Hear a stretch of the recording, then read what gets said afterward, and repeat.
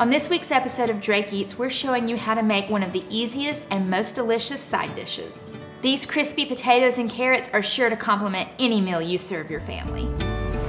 We are Jonathan and Holly Drake, and we love food, gathering around the table and sharing a good meal. When we went gluten-free, we had to reinvent our favorite family recipes. We're here to show you gluten-free cooking can be simple and delicious. Welcome to Drake Eats.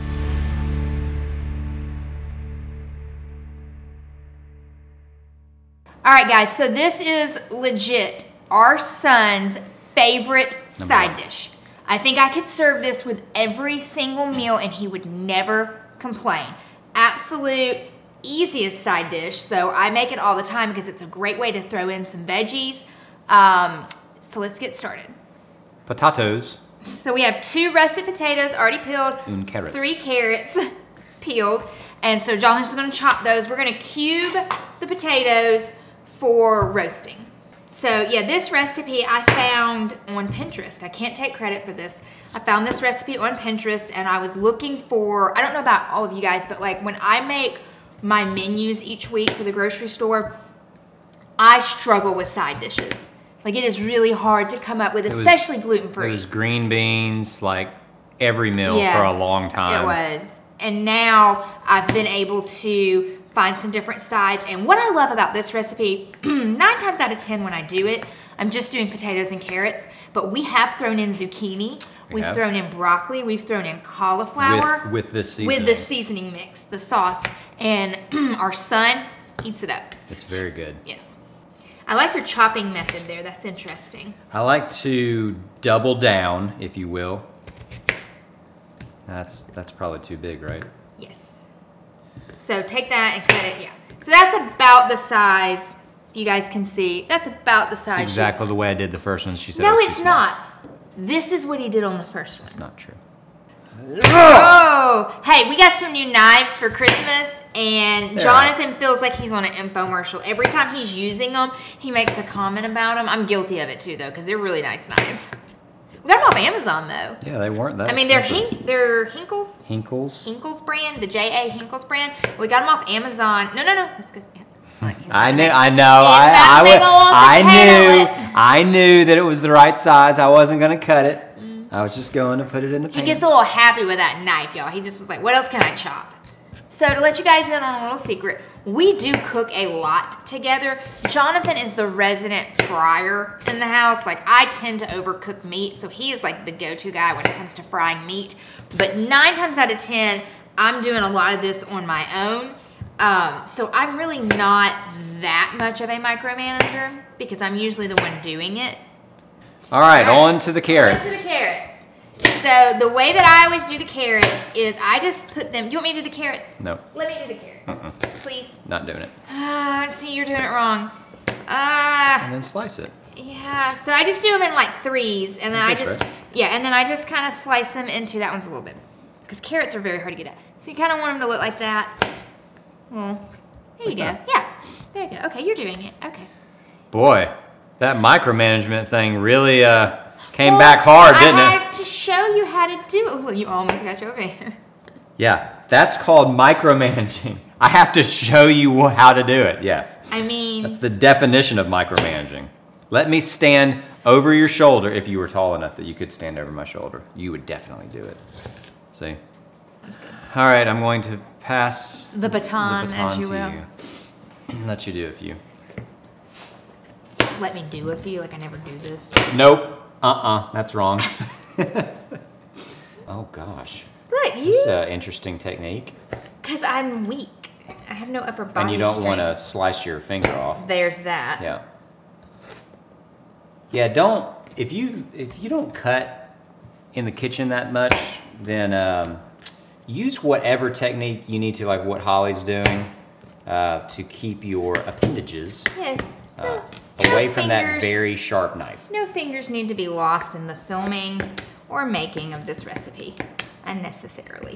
You can add as many potatoes and carrots, any other veggies that you want to. It all just depends on how many people you're trying to feed. But for this particular sauce recipe, this is the amount that you need. So if you're gonna add extra, just double your sauce up. 2 potatoes, 3 carrots. All right, so next up is the sauce. You're gonna start with some paprika, 1 teaspoon of paprika. I love paprika, it gives such a pretty color. I don't feel like it has a ton of a taste to it. Are those jars working out for you? I like them. I've brought up these jars almost every episode. I like them. I hate them so much. They look amazing. They're cute little jars with their little name tags on them, but they are so not functional. But we're gonna keep using them. We're not letting go. No. A teaspoon of garlic powder. See, some of Oh yeah, that one came out better. it's all in. It's not the bottles. Can I begin to mix No, them? you cannot. I'm gonna mix them.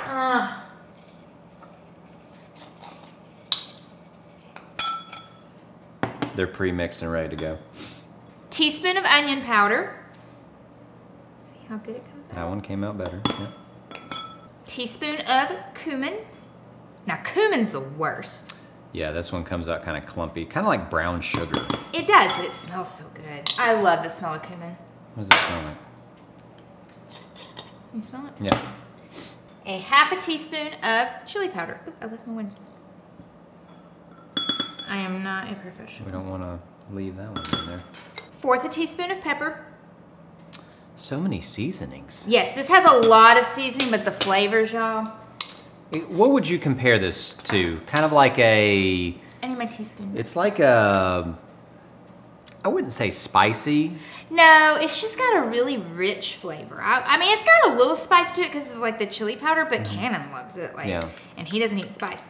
Teaspoon of salt. That's a teaspoon? Oh. 1 teaspoon. 1 teaspoon. 1 teaspoon. And then a 1/4 a cup of olive oil. And it must be olive oil because I have tried this with vegetable oil and canola. It's too greasy. You can see that. It's got a lot of color. a lot of stuff happening. So good. Just mix that so you can see it. Kind of turns into this reddish shade. You're not doing it wrong if it turns red. You're doing it right. Yes. All right. All right, so you're gonna pour that. Hold on, there's a little spout. It makes it all pretty. Oh. See? Oh. Let's do it. Look, how pretty is that? Oh.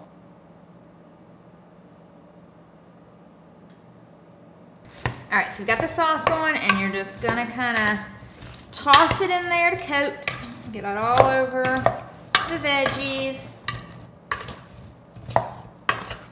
All right, so once you get your veggies all coated, you're gonna bring your pan over, cookie sheet. This is one of those ceramic pans I've talked about before in a previous episode. This is the Green Life brand, non-stick ceramic, so it doesn't leach any of those nasty chemicals that Teflon does, and you don't have to spray it with anything because it's non-stick. Dump your veggies. So I'm just gonna dump the veggies. Dump the veggies in. Dump the veggies. No need to spray. Nope.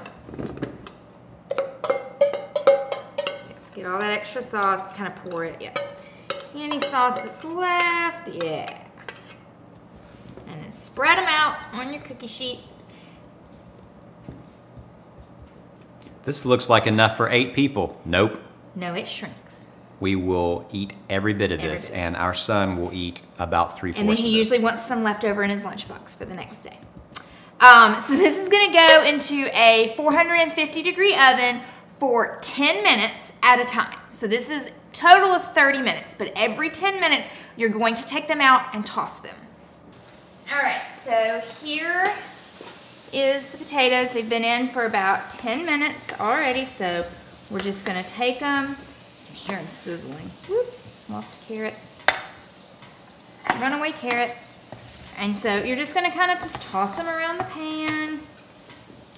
Flip them so they don't burn. And these are gonna go back in for another 10 minutes.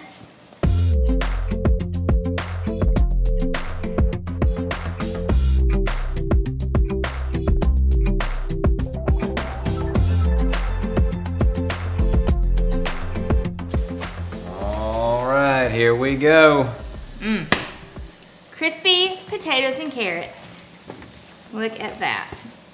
Delicious, roasted. They've got a great little crisp on them. I hear them sizzling. And we like to, well, we're big ranch people. Yes. So we'll eat these with ranch. Our son loves them with ketchup. So, but I mean, they are good just by themselves. They're perfect. Perfect. They're the perfect side for any dish. Don't try and pick these up right after they come out of the oven, as Holly just tried, because they are 1,000 degrees. really, really hot. Don't forget to like and share our videos, subscribe to our channel, and follow us on Instagram. We'll see you next week.